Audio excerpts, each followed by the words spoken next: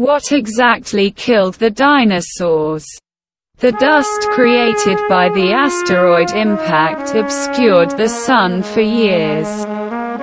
It is generally accepted that about 66 million years ago, a space rock struck the Earth, triggering a cascade of disasters that ultimately killed 3/4 of life on Earth, including the dinosaurs.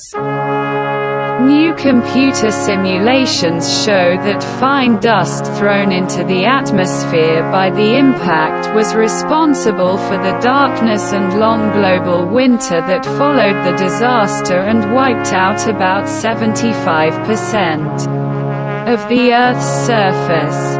Species of plants and animals.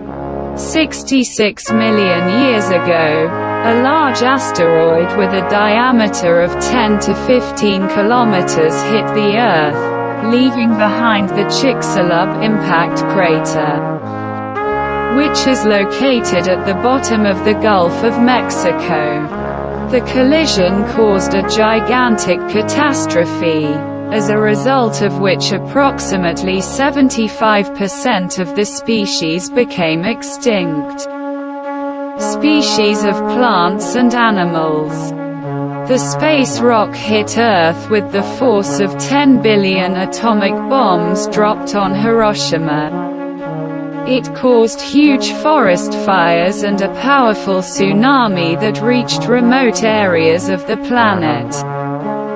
The impact also spewed enormous amounts of sulfur into the atmosphere, blocking sunlight from reaching the planet's surface and causing global cooling. These events changed the face of our planet forever.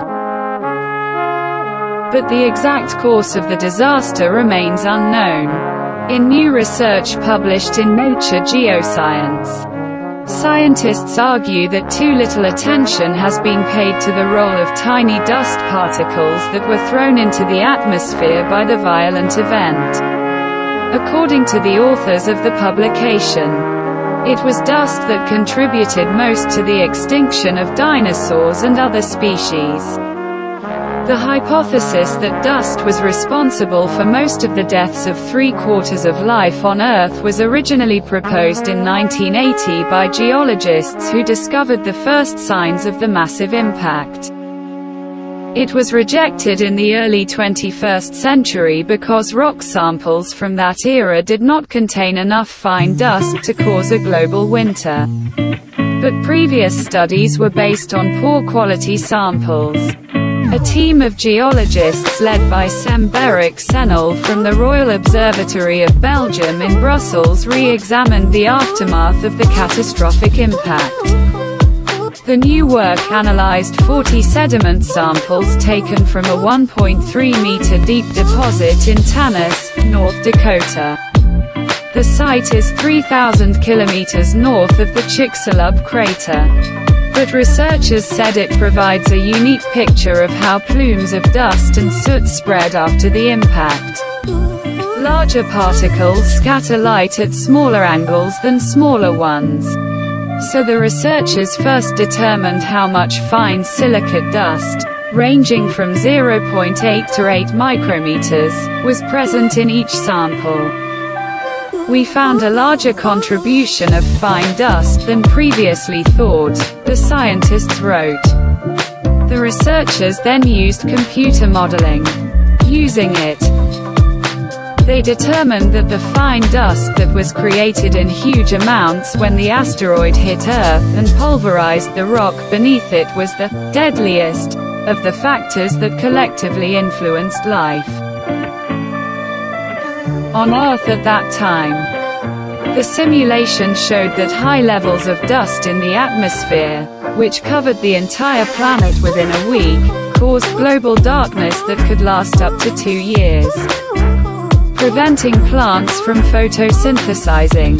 Without plants, the entire food chain collapsed. Predators, such as the famous T-Rex, hunted prey that had a plant-based diet. Since the herbivores had nothing to eat, the predators also starved.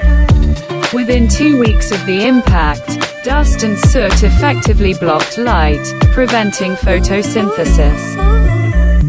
But the plants were better off than the animals. Their seeds could wait for better conditions to germinate again. The shock from the collision also vaporized rocks and produced sulfur-containing gases that gathered high in the atmosphere. The intense heat generated by the asteroid impact caused wildfires on a massive scale, sending huge amounts of soot and ash into the sky. Soot, sulfur and dust floating in the atmosphere blocked sunlight for years, contributing to a global winter during which vegetation disappeared, with fatal consequences for animals. After about 8 to 9 years, sulfur began to disappear from the atmosphere, but dust particles still remained there. They could remain suspended in the atmosphere for up to 15 years.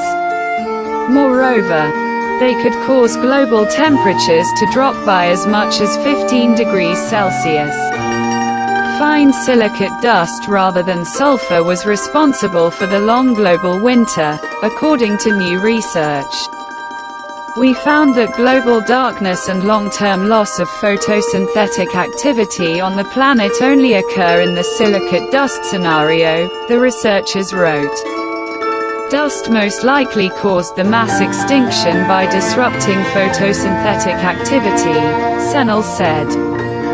His colleague Philippe Claeys from the Free University of Brussels added that silicate dust emerged from the simulations as the most effective photosynthesis blocker. Such dust makes the atmosphere opaque to sunlight, which hinders the process of photosynthesis in plants, emphasized Claeys. We need to gain a deeper understanding of the causes of global cooling and the loss of photosynthesis to better understand the exact mechanisms that occurred after the impact. For the first time, paleoclimate simulations showed a 2-year suppression of photosynthetic activity and a dust-induced winter lasting from 15 to 20 years, Senel noted.